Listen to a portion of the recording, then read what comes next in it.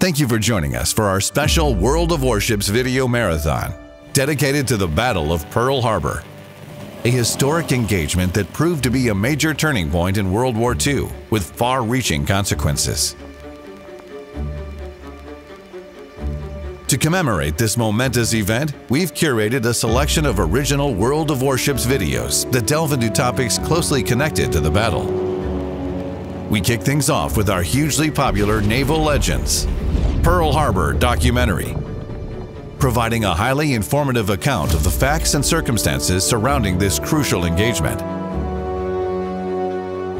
Following that, you can continue with our Dry Dock series, offering in-depth insights into the designs and backgrounds of various ships present on that fateful day. As part of the marathon, we want to give our dedicated viewers and players a chance to receive a little something extra while you're watching the videos we've curated for you. Keep an eye out for a special bonus code. You'll find instructions on how to activate it in the description below. Players with a World of Warships account can fight 10 random battles to get American Tier 6 Premium Battleship Arizona with a 3 skill point commander as rentals for 3 days. The 80th anniversary of Pearl Harbor patch.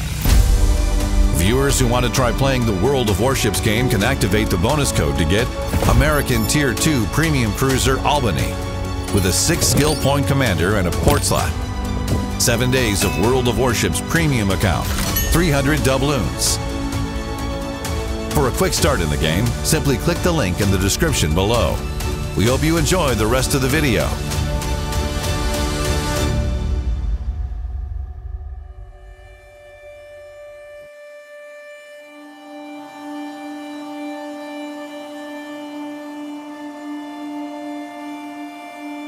Aloha! We're in Pearl Harbor, Hawaii. Right over there, in 12 meters of water, lies a 185-meter ship in our final resting place. When Japanese naval aviation attacked the naval base at Pearl Harbor, the battleship Arizona took bomb hits and then became a tomb for 1,000 officers and men. Other American battleships were also sent to the shallow bottom. December 7th, 1941 is a tragic day in US history. It was a day of defeat, but it also gave rise to a great victory, albeit at enormous effort and countless victims. Before that day, though, almost nobody in the world had heard of Pearl Harbor or Oahu.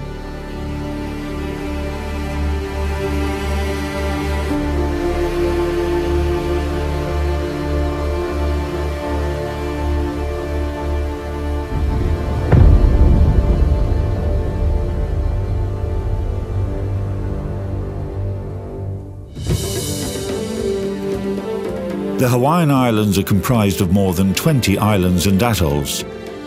They are located in the northern part of the Pacific Ocean, almost in the middle between North America and Asia.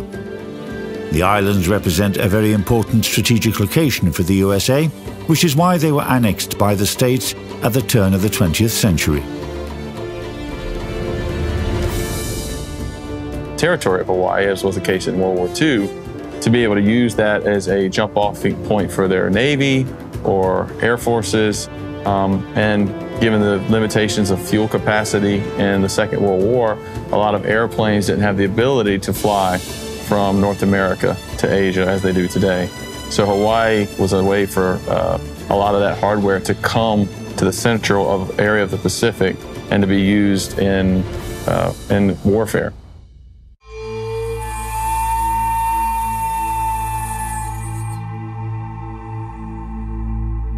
At the very beginning of 1941, the commander of the combined Japanese fleet, Admiral Yamamoto Isoroku, stated his opinion that a sudden strike against the US fleet stationed at the Hawaiian Islands would inflict maximum damage to the enemy and buy Japan some time to capture the resource-rich territories that Japan badly needed.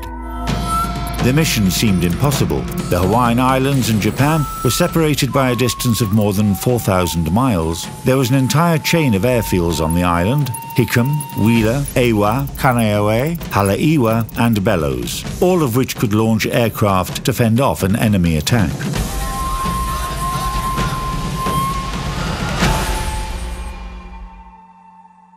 This is the best remaining example of a Nakajima B-5N2 torpedo bomber. The Americans called it a Kate. And 142 of these aircraft were used on the raid on Pearl Harbor. During training exercises, it was observed that the torpedoes, after being dropped in shallow water, would simply embed themselves into the sea floor. But by autumn of 1941, a new development of the Type 91 torpedo was released. And this used a new angular acceleration control system that was unique in the world. Externally, what you would see would be these two fins here, which would be used for roll control. And also you can see on the tail the wooden panels that were added for better aerodynamics during the drop. They would detach upon hitting the water. But what this all meant was that the torpedo could now be used in the 17-meter depth of Pearl Harbor.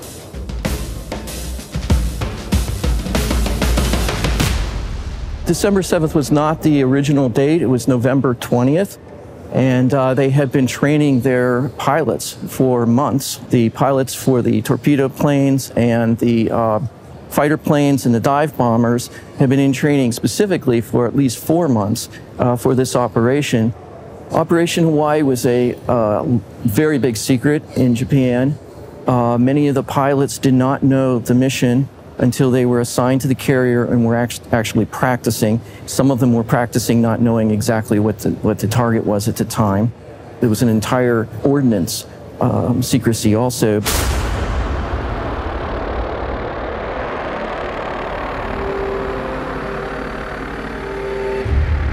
For a long while, the Japanese lacked a bomb capable of penetrating the thick armor of US battleships, but they set their engineers to the problem. The solution they came up with was quite novel.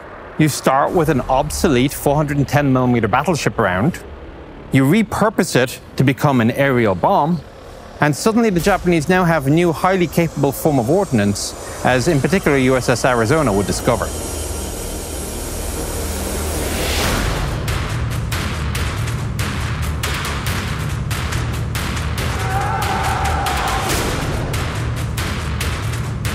The fate of Pearl Harbor was decided at the beginning of November 1941. On November 4, the command structure of the Imperial Japanese Navy approved the mission plan, and the 5th Commander of the Combined Japanese Fleet issued Combat Order 1 for the attack on Pearl Harbor. 2 days later, Admiral Yamamoto approved the final date of the attack, Sunday, December 7. And in fact, it was determined by a very prominent Japanese spy who worked at the Japanese consulate on Oahu that Sunday morning would be the absolute best time to attack. And that's why they planned it, because he knew that the surprise element would be magnified so much. On November 22, all 30 ships of the task force had gathered in Hitokapu Bay on Iturup Island. 6 aircraft carriers, 2 battleships, 3 cruisers, 9 destroyers, 3 submarines, 7 oil tankers. The carriers had the following aircraft on their decks: 40 torpedo bombers armed with torpedoes, 135 dive bombers, 104 torpedo bombers armed with bombs, 129 fighters. 408 aircraft in total. There were many difficulties in planning this and what they actually experienced when they came across. One was the heavy seas, the pitching of the aircraft carriers during the weather for launch and takeoff. The other was they were under a radio blackout, so they very minimal kind of communications, much of it just conning tower to conning tower, kind of light signals and flags.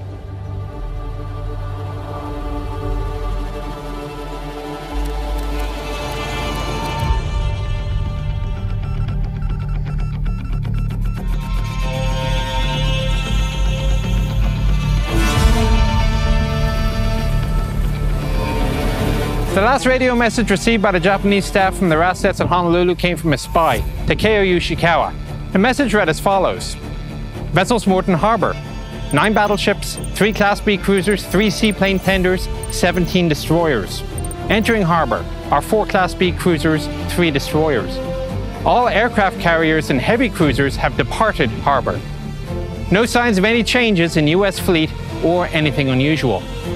The Japanese staff were disappointed to hear that there were no aircraft carriers at the base, but they did not cancel the operation.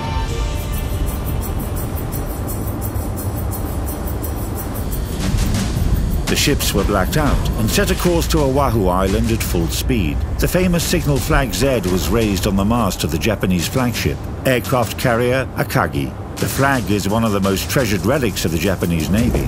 36 years prior, when this signal had appeared on armor-clad Mikasa, it symbolized the legendary order that Admiral Togo had delivered to his fleet before the Battle of Tsushima broke out. The fate of the Empire rests on the outcome of this battle. Let every man do his utmost duty. On December 7, 1941, that order was delivered again to every serviceman who set out on that dangerous raid.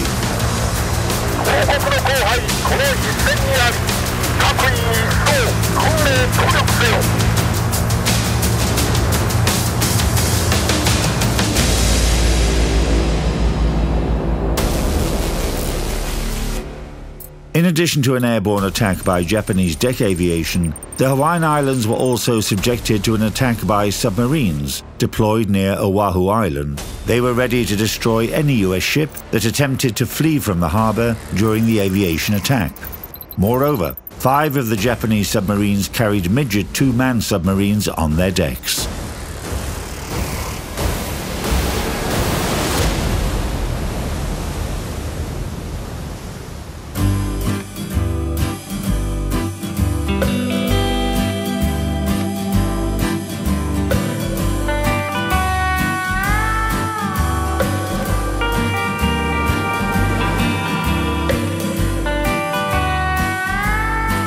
Hawaii, of course, remained in a state of blissful ignorance, and the parties continued on into the night. Even the radio station, if you happened to turn it on, was playing a series of light and amusing tunes.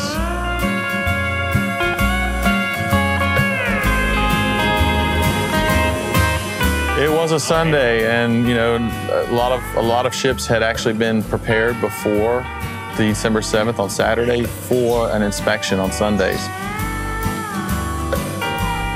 A lot of the normally functioning battle spaces had been prepared for an inspection and not necessarily being manned at the state that they would have been. So it was an unfortunate twist of fate.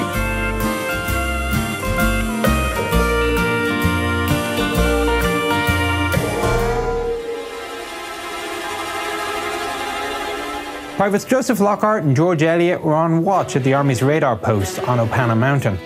At the end of their shift, suddenly a very large return appeared on their display.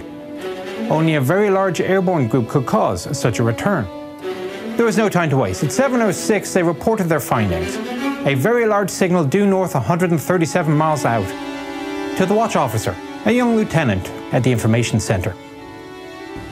Excuse me, sir, this is Private Lockhart. I believe a large flight of planes are approaching slightly east of north of Oahu at a distance of about 130 miles.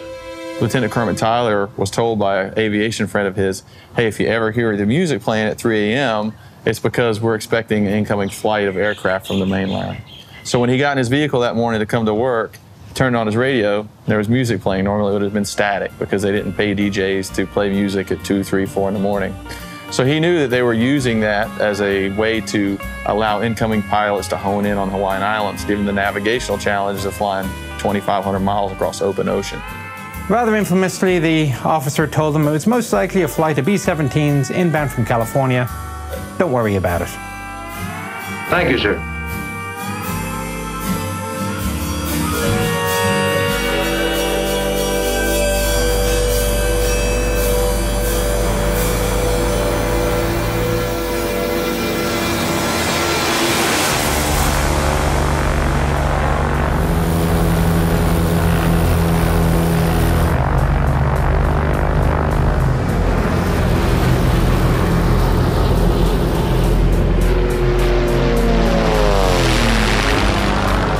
Of their aviators thought this was their final mission. They didn't believe that it would be a complete and total surprise the way it was.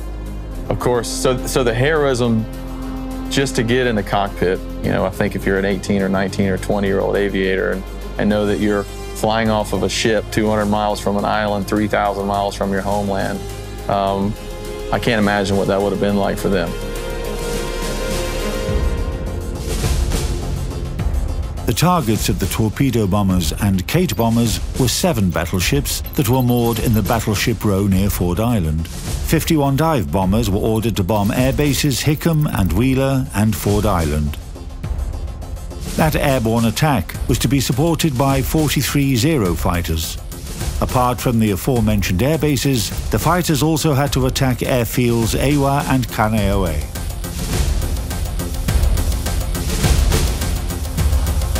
At 7:55, the crews of the ships were preparing to raise the colors. On Nevada, they will be accompanied by the ship's band, 23 personnel, including the conductor. At 7:58, the conductor noticed aircraft coming in over the harbor, and shortly thereafter, the line of ships was rocked by underwater explosions. Nevertheless, at 8 a.m. sharp, the band began to play the national anthem.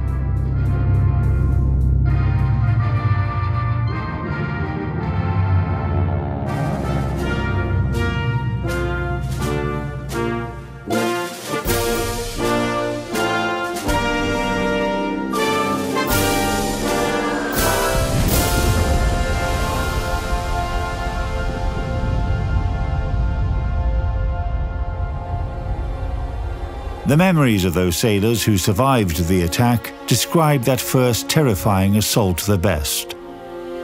Aviation metalsmith second class Adolf Kuhn on Ford Island. A Japanese pilot swooped down low in front of me where I could see his bomb bay doors open.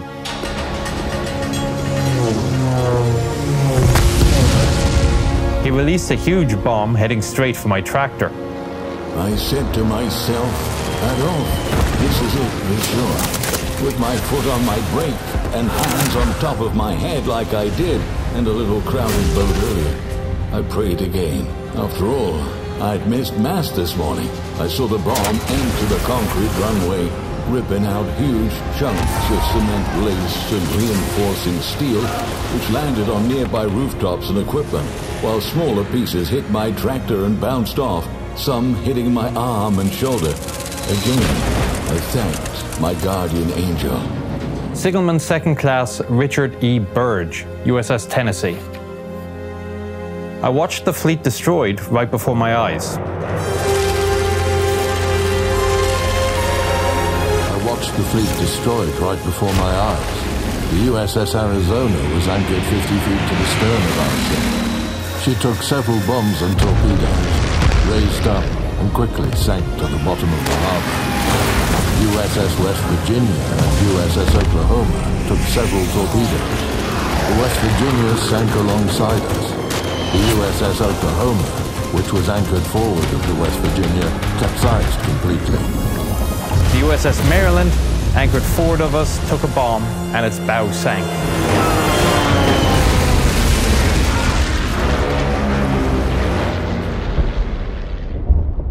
People often want to know what damage was received in the first few minutes of the air raid, and the answer to that is it was quite a lot. In fact, the surprise is one of the fundamentals of war, and the Japanese used that with overwhelming success. You have to remember this: that the aircraft carrier had never been used before the way that enemy aviation was being used against the United States on December 7th, 1941. So they didn't really feel like it was a practical possibility for there to be an airborne attack against Oahu.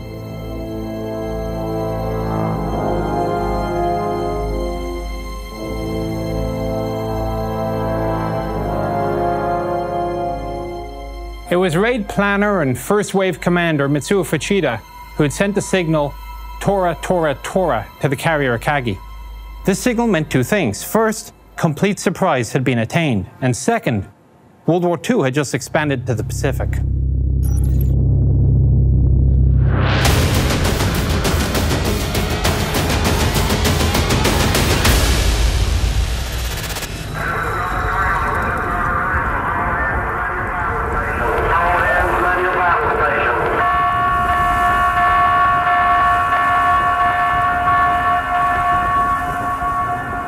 December 1941, 0758, the following message was transmitted to all ships in the Hawaii area. It would then, of course, be forwarded on to the commanders of the Atlantic and Asiatic fleets and the Commander-in-Chief in Washington, D.C. Air raid on Pearl Harbor. This is not drill. I was 4 or 5 feet into the Joe mess when the first torpedo hit. It was an explosion I will never forget. The noise was a very well-muffled blast. You could tell it was deep in the bottom of the ship, as the ship was lifted rapidly straight off a considerable distance. I don't think it would be far off in estimating it as 24 to 30 inches. My legs almost buckled, and I reached out my arms to avoid being thrown to the deck.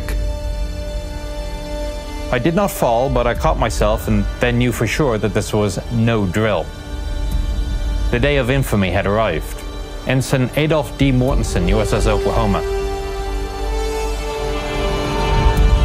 At 8:10 a.m., when the commander of the U.S. Pacific Fleet, Admiral Husband Kimmel, arrived at HQ, the main forces of his fleet had been already forced out of action. Admiral Kimmel and Admiral Short had a golf match planned for later Sunday morning. So he was most likely, just like everyone else, completely surprised.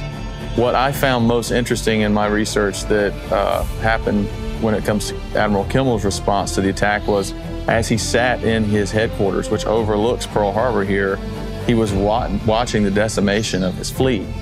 And a spent American anti-aircraft round actually came back, pierced the window he was looking through, and smudged his Navy white uniform. And he looked down at the time, and it's reported that he said, "It would have been better had it killed me." By that time, 3 battleships, Arizona, Oklahoma, and West Virginia, had already been sunk. California was still afloat, but she was doomed. Maryland and Tennessee had been damaged by aerial bombs and were blocked by a ship that had been moored nearby and then ran aground. Nevada was hit by a torpedo, but she still attempted to start moving. Ships located on the other side of Ford Island were damaged as well.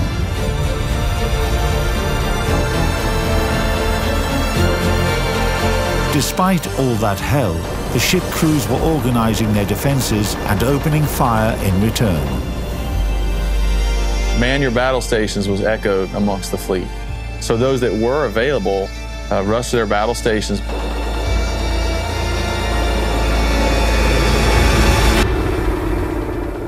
And it's one of my favorite stories because there was an American priest, a chaplain, religious service member, who was working on an American ship. He encouraged his shipmates by saying to them, "Everyone praise the Lord, but please pass the ammunition."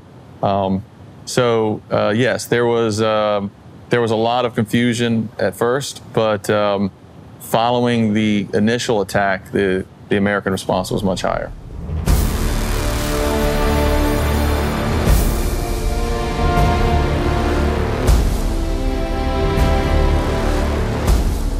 This is the USS Oklahoma Memorial. Each one of these columns represents a sailor who was killed on just that one ship on the morning of December 7th, 41.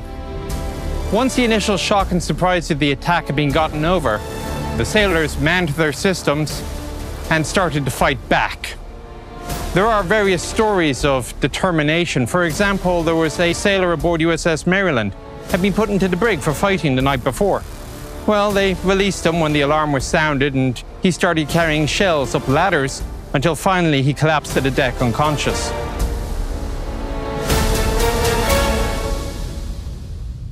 Dory Miller, who's a famous African-American who received the Navy Cross because he was called to the bridge of the West Virginia to remove the wounded captain. He was mortally wounded.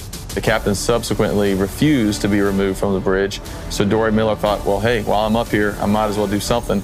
He went outside and started operating an anti-aircraft machine gun that he had never been trained on.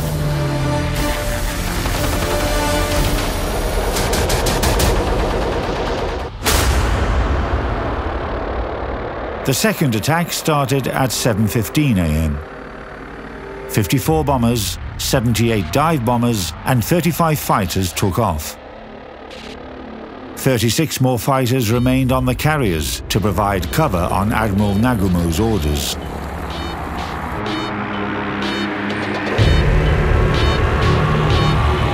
It was very important to the Japanese aviators that they neutralized the PBYs and amphibious planes from being able to go and find their task force. The first bomb that was dropped on Ford Island eventually burned a hangar that had a very large number of PBYs out front. Other targets included airfields because they did, the same reason, they didn't want heavy bombers or any aircraft getting off the ground and locating the fleet. Just one plane discovering where the fleet the Japanese fleet had launched the planes from would have been a catastrophe, because then the U.S. forces would know where to intercept them or to attempt to sink them.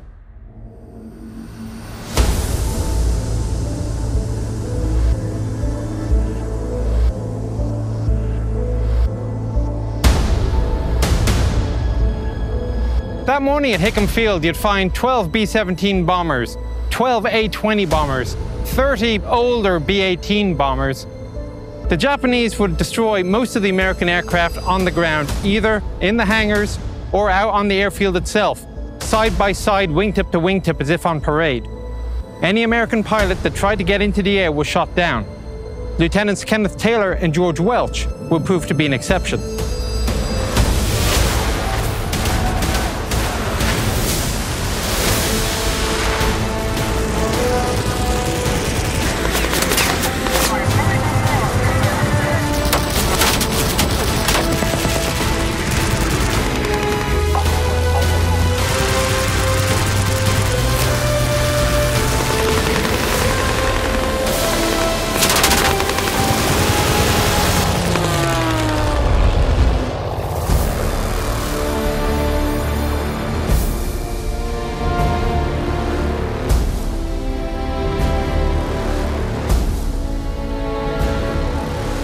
Taylor and Welch called ahead and managed to make it to the satellite airfield, from where they were able to take off and enter the maelstrom, immediately taking attention from Japanese fighters.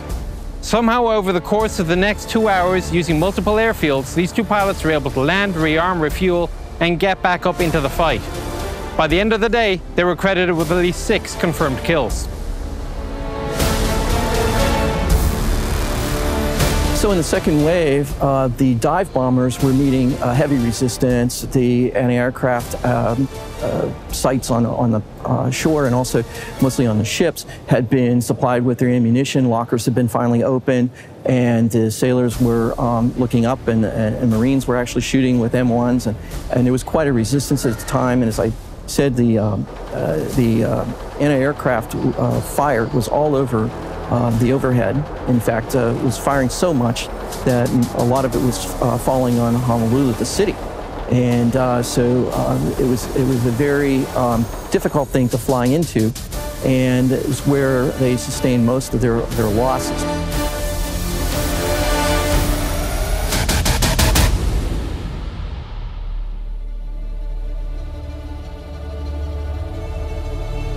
Of course, it wasn't just the military that would fall victim to the raid. A number of civilians were killed as well. Civilian involvement was inevitable, as those who were nearby would render aid to crewmen coming off sunken vessels, or to those who were wounded by fire. And even in this, there were a number of noteworthy stories. Pennsylvania was in dry dock number 1. When the Japanese dive bombers launched an offensive on the battleship, a civilian crane operator came to rescue. He moved the crane along the rails of the dock wall and blocked the path for low-flying enemy aircraft with the crane arm, thus forcing them to break off from their attack course. A bomb exploded near the crane and destroyed it. But the sacrifice of the worker had made a real difference. The battleship had taken just minor damage and was still able to fire.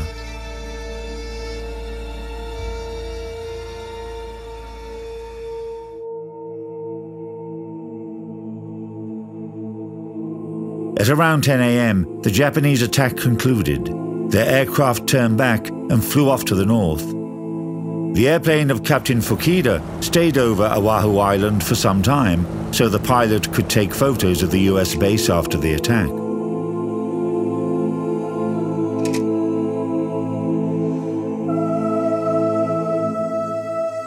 A devastating strike was inflicted on the US Pacific Fleet on December 7, 1941. Out of 8 battleships, none remained in service. Arizona, West Virginia, California, and Oklahoma had been sunk. Nevada had run aground. Pennsylvania, Maryland, and Tennessee were heavily damaged.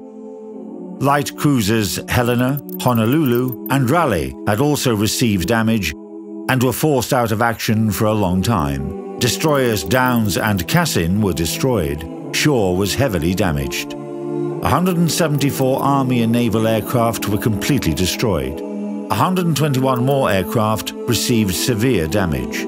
Some of them would later be decommissioned. 3,581 people were killed or wounded as a result of the attack. The Japanese squadron lost 29 out of the 350 aircraft of the task force. 55 pilots were considered dead.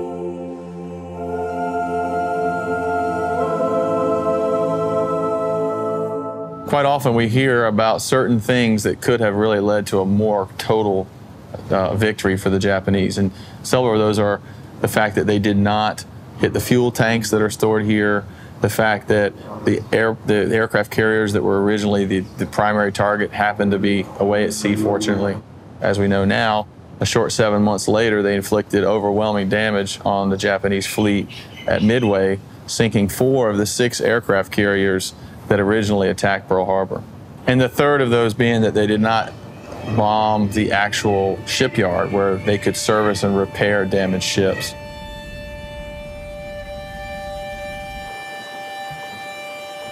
A couple of hours after the attack, US experts were already looking for the way to raise the sunken ships from the bottom of Pearl Harbor. Almost all of the battleships, except for Arizona and Oklahoma, were eventually repaired. The former of 2 was back in service as early as in February of 1942. 5 weeks after Pearl Harbor, at 17 years old, I joined the Navy. I went through training center in San Diego and wound up in Pearl Harbor, Hawaii. My first job was on the salvage crew, salvaging the sunken ships that were sunk. I worked for 60 days without stopping, 10 to 12 hours a day, cleaning up, removing ammunition, standing by while they picked up bodies. They never did let us young boys fool with the bodies, thankfully, but we were right there to witness all of this.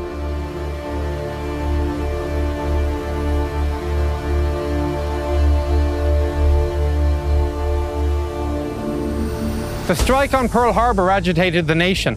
That the Japanese were able to attack the Pacific Fleet over thousands of miles of open water drove home to Americans that they could no longer feel safe, protected behind their ocean barriers. That day, young men would present themselves to recruiting stations for service in the armed forces. Civilians started patrolling the western coast, armed with personal rifles. The next day, December the 8th, President Roosevelt addressed Congress seeking a declaration of war. His words were met with a thunderous applause. The American people in their righteous might will win through to absolute victory.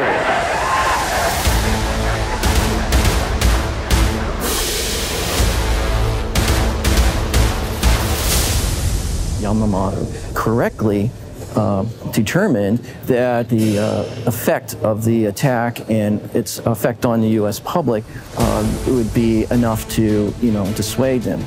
Unfortunately, because of circumstances and how it was presented to the public, and it was more of a surprise attack in the U.S. public's interpretation, it steeled the resolve of the U.S., and their response was quite different than what Yamamoto thought was going to be the response.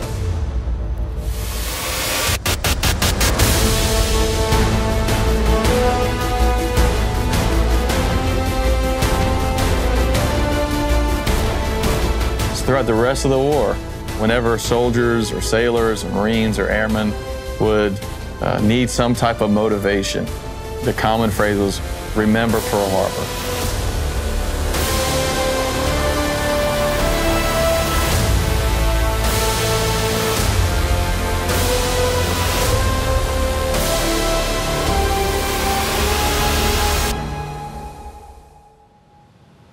This is USS Missouri. 2nd September 1945, it was on this ship, starboard side, 01 level by the number 2 turret, that the unconditional surrender of Japan was accepted. 902 General Douglas MacArthur starts the proceedings with a small speech. It is my earnest hope, and indeed the hope of all mankind, that from this solemn occasion, a better world shall emerge out of the blood and carnage of the past. We are gathered here, representatives of the major warring powers, to conclude a solemn agreement whereby peace may be restored. World War II ended that morning. In 1998, the ship upon which that final signature was applied to bring the war to a close was relocated to Pearl Harbor, Hawaii. She is now moored just 460 meters away from where the war started for the Americans, with the sinking of another battleship, USS Arizona. The story of the US's involvement in World War II, thus, has been drawn full circle.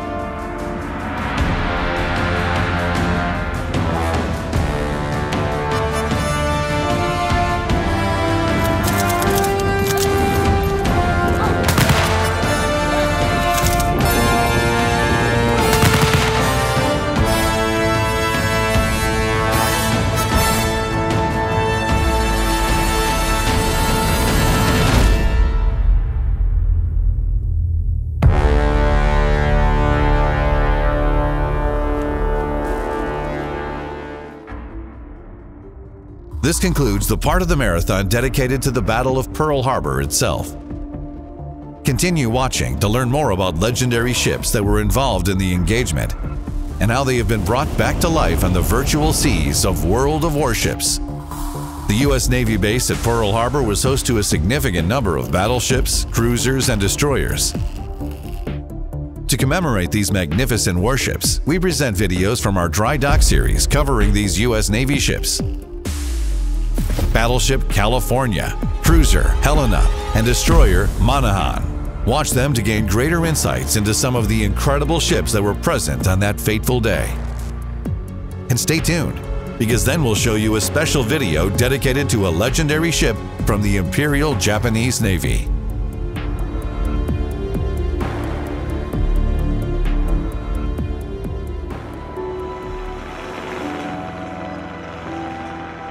On December 7, 1941, after being hit with 2 torpedoes and an aerial bomb, the flagship of the US Navy, Battleship California, was engulfed in flames and slowly slipping under the waters of Pearl Harbor Bay.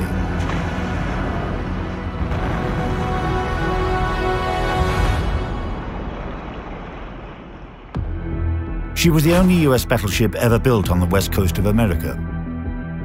She was laid down at a naval shipyard near San Francisco, California, on October 25, 1916, and in August 1921, the ship was commissioned into service. The California project embodied the development of standard-type US battleships. The ship was improved in many offensive and defensive aspects compared with the preceding New Mexico class. Thus, California's 356mm main guns received a 30-degree elevation angle, which was precisely 2 times more than that of New Mexico and provided for a firing range of more than 33 kilometers. The ship's armor layout followed the classic American all-or-nothing paradigm and remained almost unchanged. Only the main belt plates were moved to the internal surface of the ship's plating. This made room for a new torpedo protection system that was later approved for all large US ships. It was precisely this system that saved California from suffering more severe consequences caused by Japanese torpedoes exploding in Pearl Harbor. California was raised from the sea bottom at the end of March 1942 and transferred to a dry dock. In October of the same year, the battleship traveled to the Puget Sound Naval Shipyard in Washington State under her own power. Over the next 15 months, the ship underwent repairs that included extensive upgrades. During that time, the battleship's exterior and armament composition, except for the main battery, changed entirely. The horizontal armor was reinforced. Large bulges were installed that gave the ship greater stability by compensating for the extra weight of her armor and anti-aircraft guns. The bulges also improved the ship's torpedo protection. The increased hull width allowed the installation of 8 coupled 127mm dual-purpose mounts, 10 quadruple 40mm Bofors guns, and 43 20mm Oerlikon guns.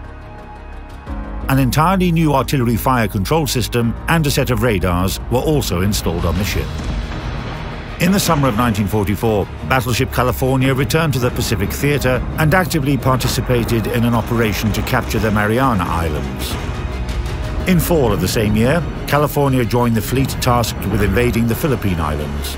The battleship was involved in the largest naval battle of World War II, the Battle of Leyte Gulf. On October 25, in that battle in the Surigao Strait, California and her sister ship marked their appearance in the last artillery battle between battleships in history. Together with another victim of the attack on Pearl Harbor, West Virginia, they sent Japanese flagship Yamashiro to the bottom. During the landings on Luzon Island in the Philippines at the beginning of January 1945, US ships were subjected to mass kamikaze attacks. On January 6, an airplane managed to pass through dense anti-aircraft fire, crash near the main mast on California, covered the ship's deck with its fragments, and started a fire on board. The battleship remained in the South China Sea until January 21 and covered the landing zone from possible attacks by the Japanese Navy. At the beginning of February, the ship was sent to the Puget Sound Naval Shipyard for repairs. The battleship returned to the Pacific Ocean in the middle of summer 1945 to join the operation to capture Okinawa. After the war ended, California returned home. The ship traveled through the Indian and Atlantic Oceans to arrive in Philadelphia on December 7, 1945.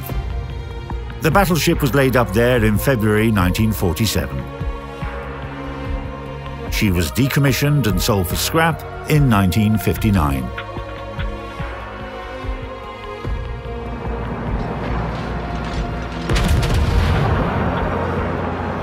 In World of Warships, California is an American Tier 7 premium battleship.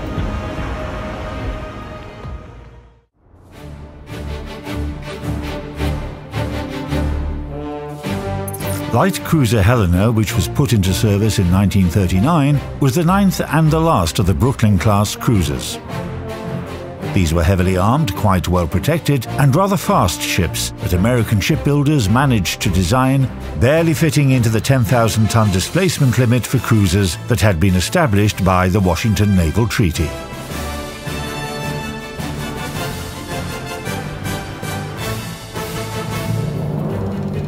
The Brooklyn-class cruisers were initially a forced measure. The London Naval Treaty of 1930 limited the number of cruisers with 203mm main battery guns, and the United States Navy had to switch to cruisers with 152mm guns. Then intel came in about the construction of Japanese Mogami-class cruisers with 15 155mm guns, and this defined the parameters of America's future ship. The proportions, armor layout, and power plant of the New Orleans-class cruisers were used as a basis, but the main battery was formed of 5 triple turrets. The technical parameters and high mechanization rate of the guns allowed them to fire up to 7 tons of shells per minute, and for that, they were nicknamed 6-inch machine guns. After ordering the first 7 Brooklyn-class ships, the USA maxed out its displacement limit for light cruisers as well. The last 2 ships were planned to be built under a new project, but it became apparent that Japan wasn't following any restrictions. So, laid down in 1938 after a year-long delay, St. Louis and Helena became almost full replicas of the preceding Brooklyn-class ships, but with some upgrades. The major one was a new universal battery. 4 of the latest twin turrets with a longer gun barrel of 38 calibers instead of 127mm single mounts. The cruiser entered World War II in Pearl Harbor, where it was damaged by a torpedo. Having returned into service in June 1942, Helena operated near the Solomon Islands and participated in the battles at Cape Esperance and Guadalcanal. The cruiser fought its last battle in Kula Bay on the night of July 6, 1943. During the war years, the ship earned 7 battle stars and was the first to be honored by the Commander-in-Chief. In World of Warships, Helena is an American Tier 7 cruiser.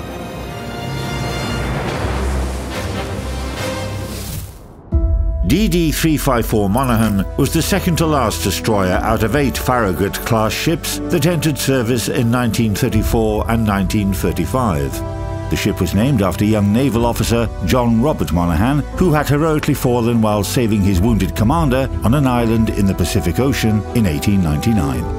At the beginning of the 20th century, after the United States had joined World War I, American shipyards in a mere 3 years built 272 destroyers belonging to the Wicks and Clemson classes known as flush deckers or four pipers. It's no surprise that the Congress would later deny funding to any new ships of that type. As a result, the development of destroyers in the US Navy would be paused for 12 years. However, every cloud has its silver lining. When the four pipers became obsolete, both in purpose and technically, at the beginning of the 1930s, specialists at the Shipbuilding Bureau within the Department of the Navy developed a destroyer project of a completely new generation without haste. Even though the limitations of the London Naval Treaty of 1930 on a standard 1,500-ton displacement of destroyers were met, the new Farragut-class ships surpassed their predecessors in every way. The hull with a forecastle provided for better seafaring characteristics than that of the flush deckers. New propulsion improved their speed and cruising range, and their artillery was presented with dual-purpose guns, 5 brand-new 127mm Mark 12 guns, for the first time on US destroyers. Their armaments, including 2 533mm quadruple-tube torpedo launchers, were mounted along the midship line. In 1942, Monaghan and her sister ships received reinforced AA defences. The machine guns were replaced with 4 20mm Oerlikon guns, and 4 more such automatic guns were installed in place of a main battery gun. Monaghan met the outbreak of World War II for the USA at Pearl Harbor, where she immediately made a record by sinking a Japanese midget submarine. Fate led the destroyer across the entire Pacific Ocean, from the Aleutian Islands to New Guinea. She took part in the Battle of Midway and earned 12 battle stars, but she didn't survive until Victory Day. The infamous Cobra Typhoon capsized Monaghan to the east of the Philippine Islands. In our game, Monaghan is a Tier 6 American premium destroyer.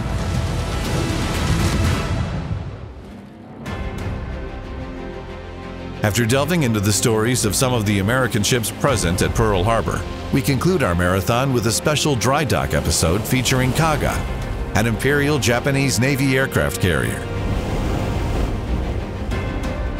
We chose this ship not only because for her exceptional role in this battle, but also we find her to be fairly representative of Japanese naval warfare for the World War II period. Faced with limited resources compared to their rivals, the Japanese Empire strategically focused on modern warships and innovative tactics. This approach led to Japan building the largest fleet of aircraft carriers in the world, and Kaga was one of them. Let's learn more about this magnificent ship.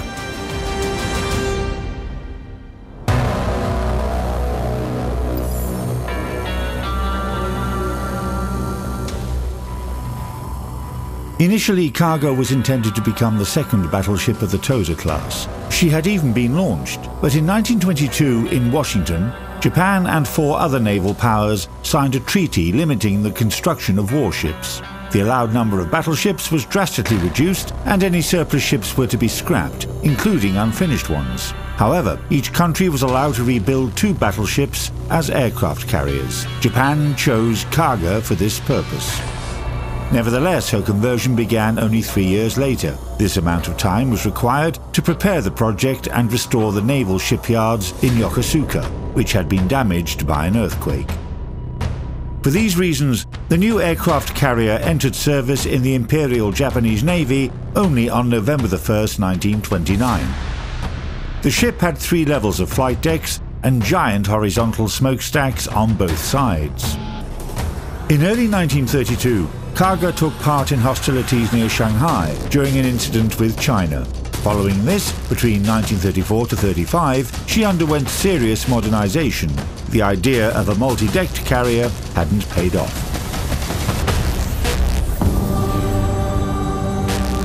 Her power plant was replaced by a new one. New boilers and turbines ensured an increase in output from 91,000 HP to 127,400 HP. The horizontal smokestacks were replaced with a single smokestack on her starboard. 2 lower flight decks were removed. The main flight deck was extended to cover the entire ship and was 248 meters long. The freed up space allowed for larger aircraft hangars, aircraft ammunition magazines, aviation oil storage and pilot rooms. The ship's air group grew to 90 planes, 72 combat ready and 18 in reserve. Her anti-aircraft armament was significantly reinforced, and her new 127mm dual-purpose guns in twin mounts had larger fire sectors. With her 11 25mm twin autocannons, Kaga became the most protected carrier of her time against aerial threats.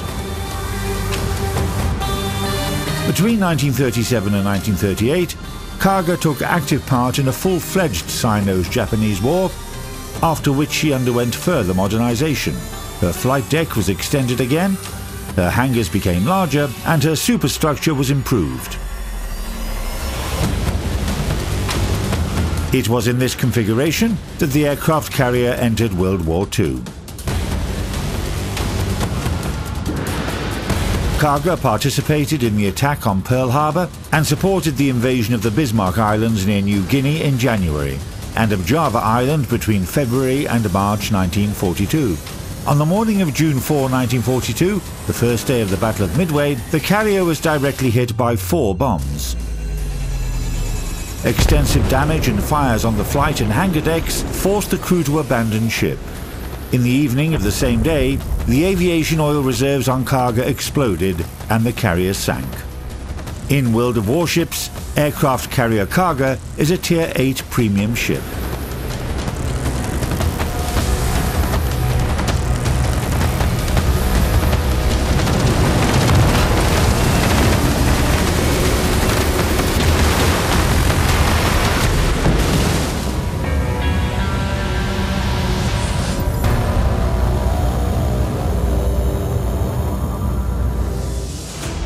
As we wrap up our Pearl Harbor video marathon, we sincerely hope you found it both educational and interesting. If you enjoyed this video, why not check more content on our channel? Discover additional naval legends and dry dock episodes, as well as other entertaining videos that cover various historical topics. We also value your input. If there are topics on naval history that particularly interest you, please share them in comments below and our team will take them into consideration when creating future videos. Finally, don't forget to click the like button and subscribe, as your support helps our channel grow and allows us to make more content for you.